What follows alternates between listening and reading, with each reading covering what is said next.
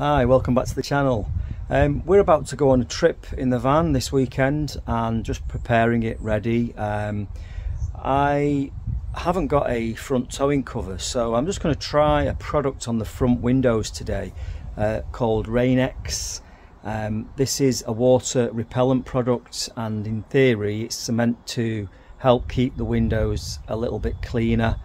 So first things first, we need to give the windows a bit of a clean, and then we'll try and apply this product, and then we'll throw some water on it and see what happens.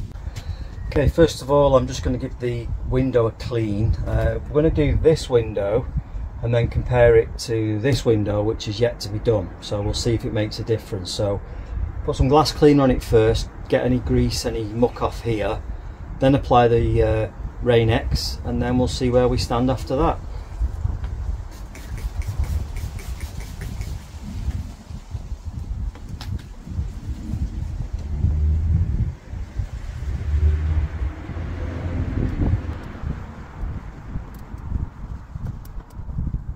Okay, windows clean.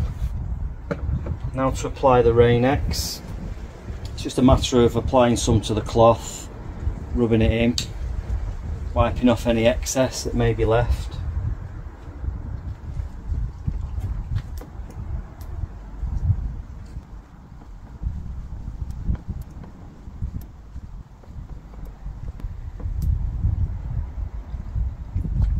A bit more on for good measure.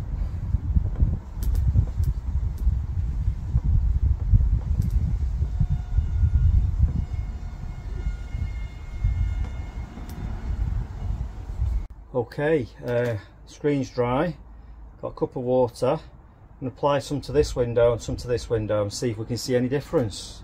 So let's have a try.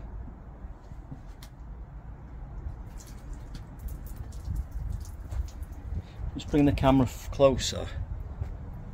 You could see that, but it clearly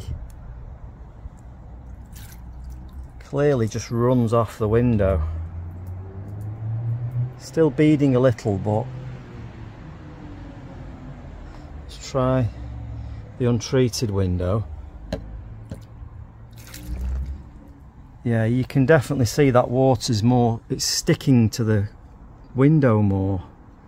It's hard to show on the camera, but especially with all the reflections, you can see it's definitely sticking. There's still a lot of water on there, whereas this one, as you can see, it's almost dry. There's a few beads, and you imagine if you're towing, that would just blow off in the wind. So that's quite good. So there you go, Rainex keeps the rain and the water and the muck hopefully off the windows. So thanks for watching again. Please like and subscribe. If you've used this product and you want to give us your comments on what you thought of it, please comment below. Otherwise, thanks for watching, and I'll see you next time.